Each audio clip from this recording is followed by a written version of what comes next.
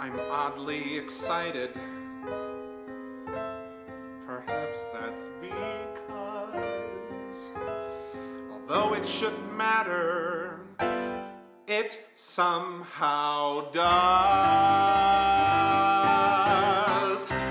It's strange, but I feel like I'm in a time machine. 'Cause guess what? It's like I'm suddenly 17.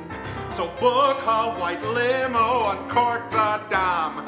After 29 years, I am finally going to prom.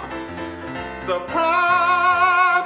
I wish I could tell that sad kid I was to stop crying into his Cheetos. They say it gets better. Guess what it does? Who cares if you're a big old girl? Just get into that gym and twirl.